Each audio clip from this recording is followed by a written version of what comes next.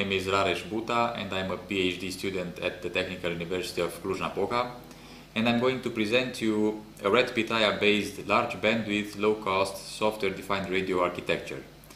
The components of this architecture are chosen such that the bottleneck in the transmit-receive chain will be the red Pitaya board. A portion of the transmission chain was carried out and tested using the setup presented on the table. A local network is created using this router. To this local network, the red Pitaya development board and the host computer are connected.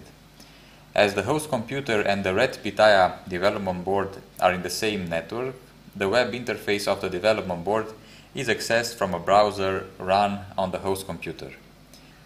An ADAL Pluto device is used for generating a local oscillation and to inspect the radio frequency signal generated by the transmission chain. The red Pitaya board plays the role of a signal generator and baseband processor. The IQ modulation is carried out using LTC 5589 integrated circuit. The red Pitaya board has two single-ended outputs, while the modulation stage requires differential signal. The single-ended to differential conversion is done using fully differential operational amplifiers, these circuits. In the following minutes, 3 test scenarios shall be presented. First, a local oscillation of 805 MHz is generated by the ADAL Pluto. The center frequency of the spectrum analyzer is set again to 805 MHz, and the recorded bandwidth is 10 MHz. A carrier of 10 dBms can be clearly seen at 805 MHz. A 1 MHz tone is generated.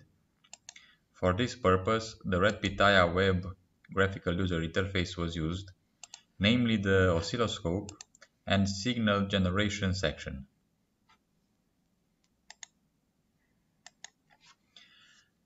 A double sideband modulated signal is generated with a carrier at 805 MHz and 2 spectral components at 1 MHz distance from the carrier. Finally, a second tone signal is generated at 2 MHz.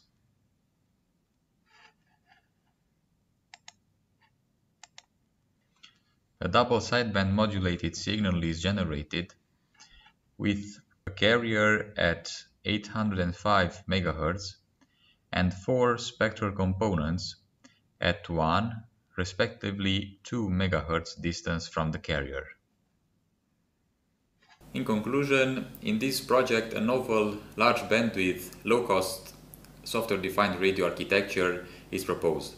The proposed SDR is a zero intermediary frequency transceiver, where the red Pitaya board is used for baseband processing. I hope you enjoyed the presentation.